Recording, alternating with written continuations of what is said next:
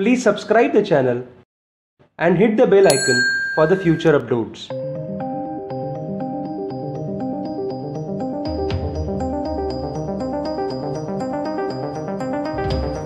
Hello, in this video we are going to see the first ground of divorce available under Hindu Marriage Act or any other act for that matter, like Special Marriage Act or Muslim law or Christian law for that matter, and which is most commonly used by many litigants in most of the cases is the ground of cruelty. So we will see that ground of cruelty in detail in this session. Now, first question that comes to the mind is, what is cruelty? That behavior which will make other person want to leave matrimony. Basically, cruelty is not defined in anywhere. Rather, Supreme Court has stated that it is improbable to define cruelty. What cruelty might be may differ from person to person, but any such behavior that may be treated as harmful for the other person, so that that person will think that now I cannot stay in this relationship any longer. That kind of behavior can be treated as the word cruelty is. So that behavior can be cruelty for that particular person, and it may differ from one person to the other person. So for one person it might be cruelty, for the other person it might be a trivial act. So what cruelty is? That kind of behavior that leads the person to leave the matrimony is cruelty. Now this cruelty can be further differentiated into three aspects: mental cruelty, physical cruelty, financial or economic cruelty. So this cruelty can be differentiated into three aspects. One can be mental cruelty, the other can be physical cruelty, and the third can be financial or economic cruelty. So let's discuss each and every factor in detail. As far as mental cruelty is concerned, any such behavior of the person which directly affects the mind of the other can be treated as mental cruelty. For example, if the husband calls the wife bad names, or if the husband suspects the character of the wife, that can be cruelty for such wife. Or let's take an example where the wife is continuously shouting on the husband for no reason at all, and this happens every day. That behavior of that wife can be called as cruelty for that husband. So cruelty is not necessarily meaning that there has to be physical activity involved, it can be mental also. As well as for physical cruelty is concerned, we can definitely say that beating up a person, slapping a person, or even having forceful sex also can be treated as physical cruelty. So without the intention of the spouse, if the other spouse forces himself or herself upon that spouse to satisfy the physical lust, also can amount to physical cruelty, and not just actual beatings or actual slapping can be treated as cruelty. There are many facets to physical cruelty as well. And as far as financial cruelty is concerned, depriving the person financially also can be treated as cruelty. For example, if the husband makes the wife don't go to work anywhere else and wait in the house, be a good housewife and do everything in the house, but at the end of the month he does not give her anything to spend in the house as well. So it is very difficult for her to manage the household expenses without money. At the same time, he expects her to do everything but not go out and earn for the house at all. In this way, it can be termed as financial cruelty for that spouse. Now this economic cruelty, financial cruelty, physical cruelty or mental cruelty can be further divided into two main portions: positive act or a negative act. So for doing something or for not doing something, both of it amounts to cruelty. Let's take example of doing something in all three aspects and not doing something in all three aspects. Now as far as mental cruelty is concerned, actually saying something which is adverse or abusing in filthy language can be treated as doing something which caused mental cruelty. As far as physical act is concerned, actually beating the spouse can be treated as doing something which amounts to physical cruelty, that is. And as far as financial cruelty is concerned, actually restricting the amount, meaning not giving the amount deliberately, or if the wife is earning, actually taking away her money, can be treated as doing something as far as financial cruelty is concerned. Now let's take example about not doing something but still it will be cruelty. Let's take first mental cruelty. Now if we consider this mental cruelty aspect, if the spouse deliberately is not speaking with the other spouse, here this spouse is not uttering any word at all, not mentally abusing or physically abusing, but stopped all kinds of communications as well. This also is cruelty to the other spouse. So it does not necessarily mean that you have to do something. By not doing something also, it can be a cruelty.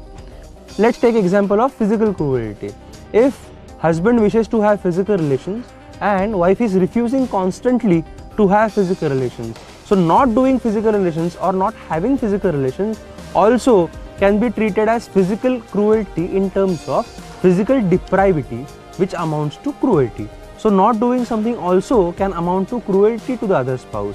Now as far as financially speaking, not giving amount also is financial cruelty.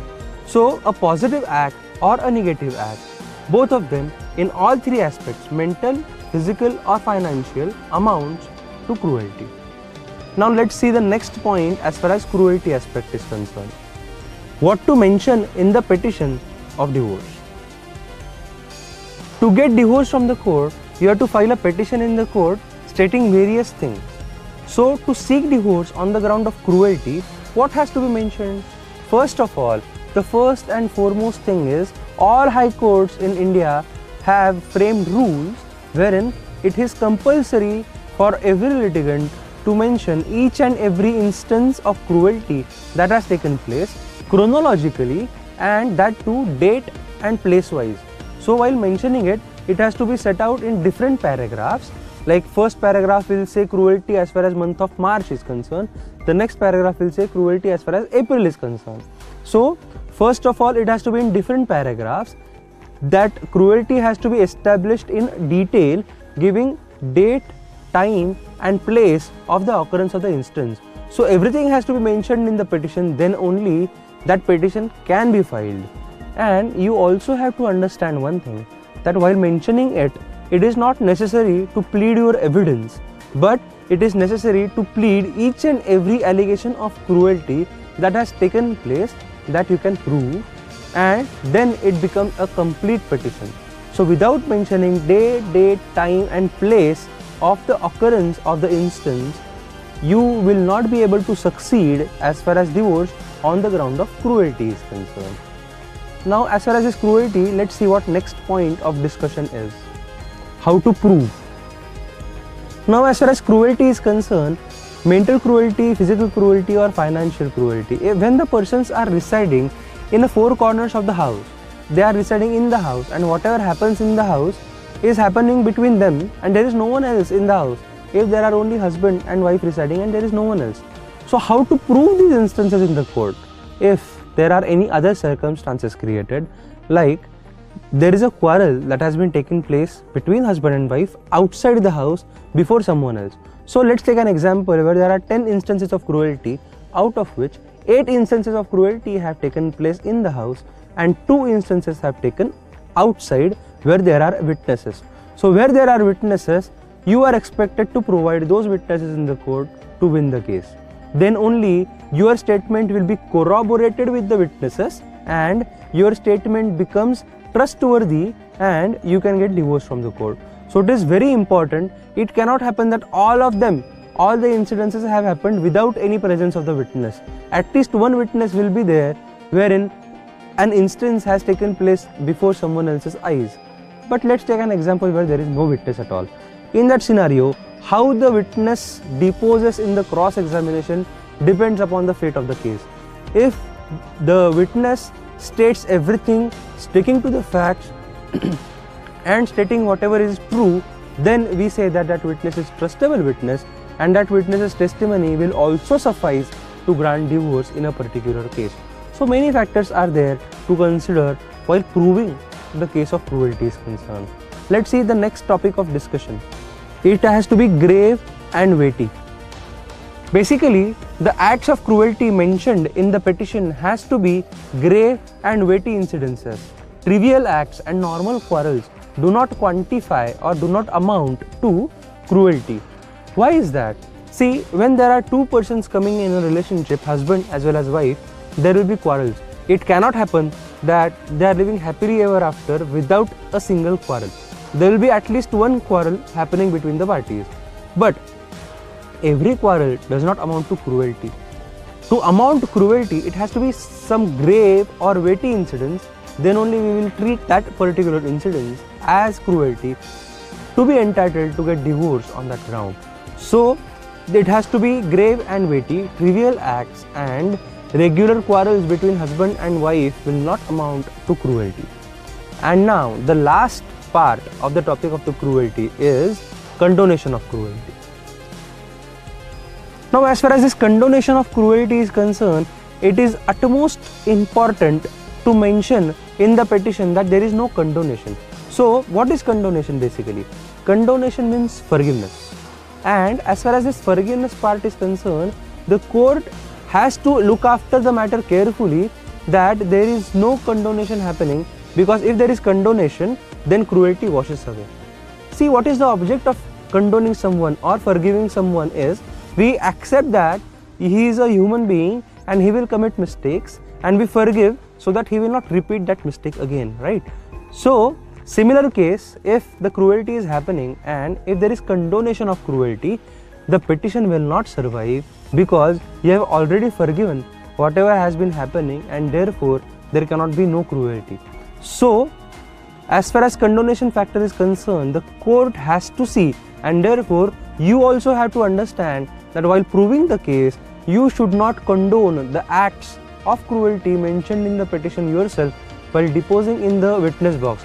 If you say at the end of the day that I love my wife, it directly amounts to condonation, whereby you are ready and willing to live with your wife, and therefore it will be condonation and your petition will be straight away dismissed.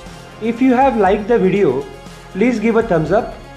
Video on various topics are going to be uploaded on YouTube. Please subscribe the channel and hit the bell icon for the future uploads. Thank you.